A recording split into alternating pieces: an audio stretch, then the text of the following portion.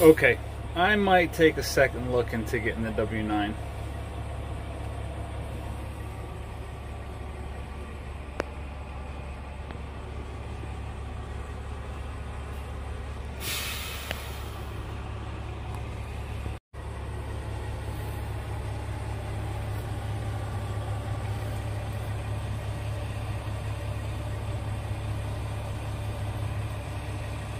Alright, good morning, guys.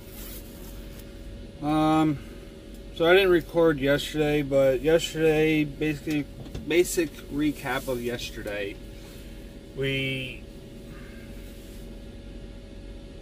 I got up first thing in the morning, about 7:30, 6:30.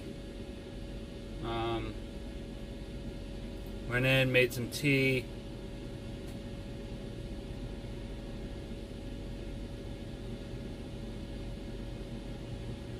Can't remember if it was yesterday. No, it wasn't. Wednesday night,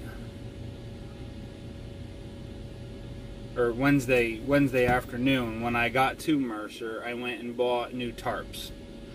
Not that I want them,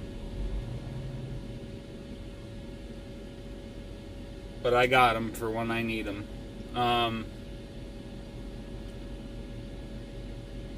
And like I had thought when I was up in Maine, it was a lot cheaper. The tarps in Maine was going to be $970 with tax for 2 tarps. And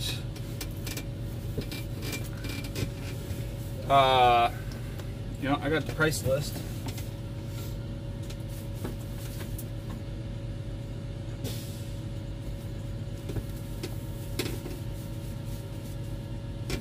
Okay, I can't reach it.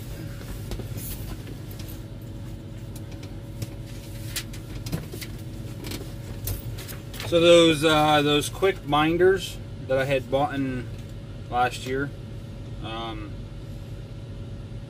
yellow fold down handles, I bought 2 more of those.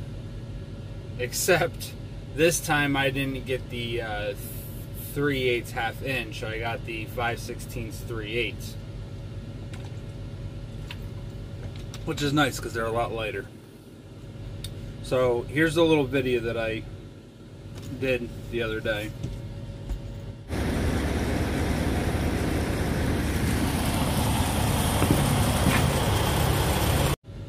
That's the 2 tarps and the 2 ratchet binders. The ratchet binders, I'm going to replace all my binders with those. I'm not going to get rid of the 3/8 half inch, but I'm going to get rid of all my orange handles. I already got 2 in my side box that are ready to be thrown away and ready to be scrapped because the threads are all messed up. And then the other ones I'll just start slowly eliminating. I don't know exactly what I'm going to do, if I'm just going to scrap them all or what. But I'm going to replace the whole bunch with them. Those are rated for 7,100 pounds, the $38 a piece. And then the tarps, $970. That's 45 on 450, 450. $495. That's $495 a tarp. At Mercer, I spent $390 a piece, so $780.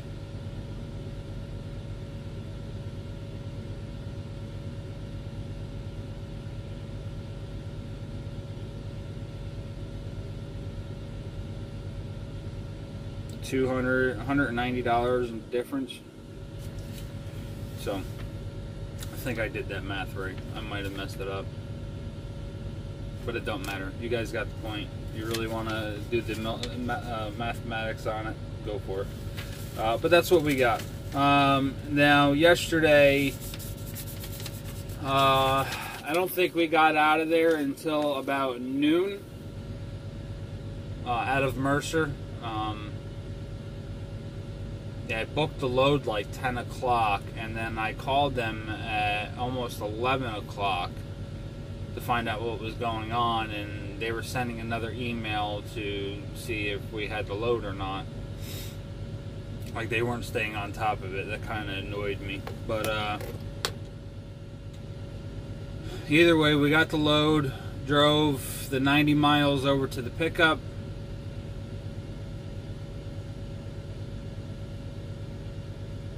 We sat at the pickup for, well, I was there for about 15 minutes, and then I got I got dressed as soon as I got there. I got my bibs and stuff on. But about 15 minutes after I got there, I got out. I had my V-boards on the deck. I unstrapped those, and I put them underneath, like I planned on, in the well of the trailer. And then I moved all of my timbers underneath as well. So I got the 12 timbers and the 8 V-boards down underneath. And I'll try to show you guys when I get unloaded. I'm not climbing underneath there right now, not in this crap. But hopefully it's a little bit better where we're getting unloaded. And I'll show you guys how I did that. It was a little tricky. I had to move a couple boards around, and just to try to get them, because they're not all the same size boards, so I had to get them just right so that they would squeeze together and nothing would slide in and out. The last thing I want is a freaking board falling out underneath there, get caught up in the axles or something. Man, that'd be a nightmare. So I need to, the way I'm doing it, I think I want to do, unfortunately the straps that I have aren't going to be long enough, so I think I'm going to ruin 2 more 2-inch straps, and then I'll throw the ones that I have off to the side somewhere. But I'd like to, because right now I just have it over the top of it, pushing pressure down. I'd like to kind of do a bow tie, so that it's not only pulling it down, it's squeezing it together. But we'll see what happens. That worked out pretty good, so we might just leave it like that. But anyway, we had, while I was working on putting all that underneath the trailer, the guy shows up 45 minutes after, well, about 35 minutes after I got there, and tells me that I need to go to a different building, and that he had called and left and sent me a text message with the address of where I needed to go. It took him 20 minutes to try to call me and send me the address, and then it took him another 15 minutes to come out and get me.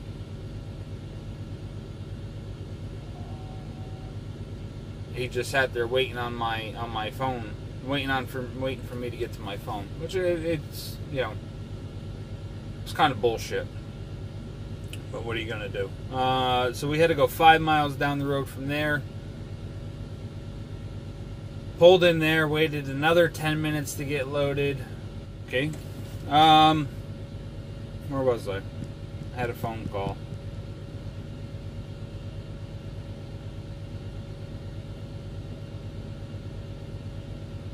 We waited there about 10 minutes. They got us checked in about 10 minutes. 5 minutes later, the guy came and got me. I followed him up, and then he loaded me up right away. And that didn't take much time at all. And then we drove over here last night, which is Hagerstown, Maryland.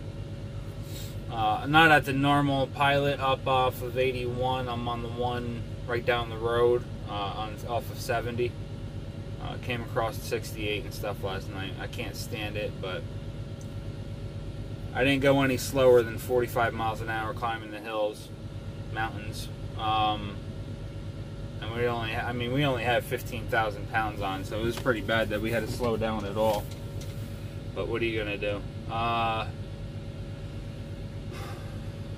So that's it. That's pretty much it. We had about 650 miles. I don't remember the exact number off the top of my head.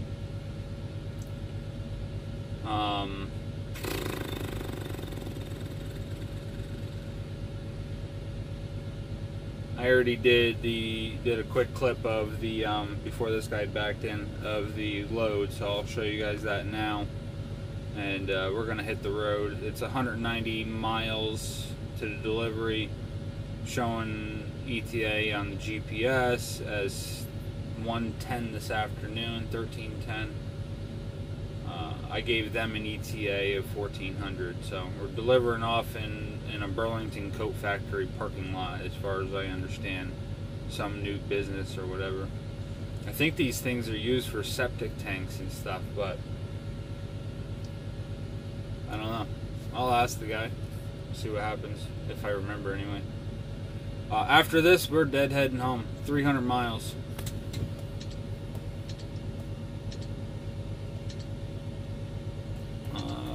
I think it's 300 miles.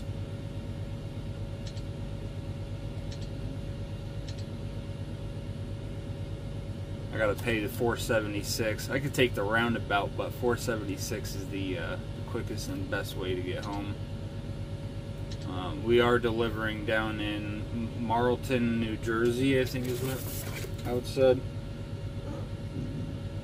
Marlton, Marlton,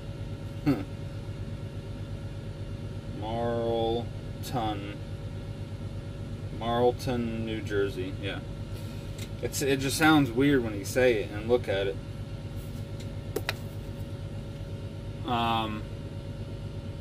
Which is just outside of Philadelphia. 293 miles home, so let's get it done. Here's our load.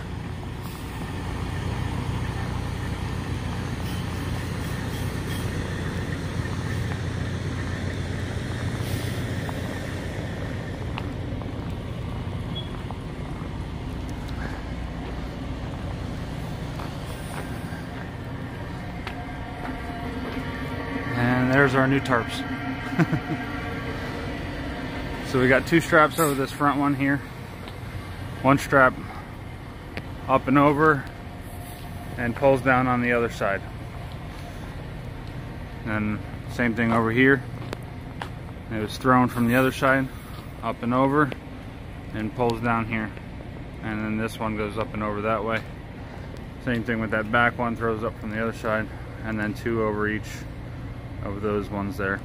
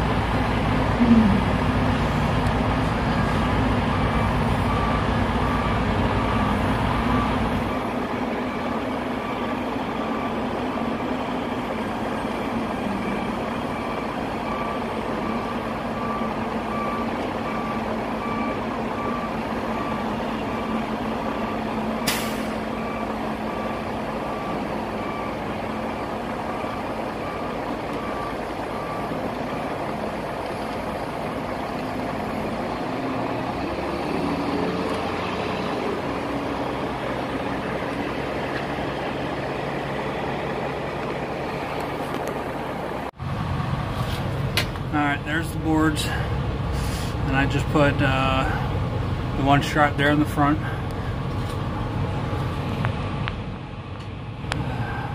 There we go. One strap in the front, comes down over, hooks on each side, and then same thing in the back. I just put the ratchets on opposite sides. But like I was saying, I had to twist these boards around a little bit, this one especially. Just to make it fit. so that it would squeeze together right. Because with that one the other way, it wasn't as long, as wide. So anyway, that's what I did. Alright, our load is all done. So the product that we had on was pretty interesting. Basically, instead of having a retention pond, like most businesses like this do, they had a it's basically an underground retention pond, sort of. So just as those dome-looking things sat on my truck, they interlocked into each other. He said they create 16 rows. Basically, they got a big, gigantic hole out here in the parking lot. He said they're going to dump 9 inches of stone, and then they're going to put the felt, I know there's another name, but they're going to put the felt over top of the stone, and then they're going to interlock these chambers, and they're going to make 16 chambers, and then they're going to cover them with stone. He said it's going to be a foot above the plastic there of stone, and then they'll put dirt over top of that, and then they'll put the blacktop back on top. And basically all the storm drains and everything will go down into that, and then as it gets full, it'll leak out and it'll go down into the streams and stuff that it already does. It's just basically stopping from everything getting flooded, and it's just somewhere for the water to run until it goes where it goes. So anyway, that's why one of the reasons I really enjoy doing flatbed, because I get to find all this neat stuff out, and pretty cool experience learning everything like that. Same place I picked up, actually my very first load is where I picked up, is from the same company that I got this from, same location too. I just didn't, they have like 4 or 5 different locations in the same city, but I just picked up at 2 of the other locations for my first load. But that, when I picked them up the first time, those were for septic tanks. So pretty cool stuff. Anyway, we are 293 miles from home, and gonna get there as soon as possible. I got another 4 minutes and I'm out of here. So I think that's it. There's that hole. All the things I just delivered over there.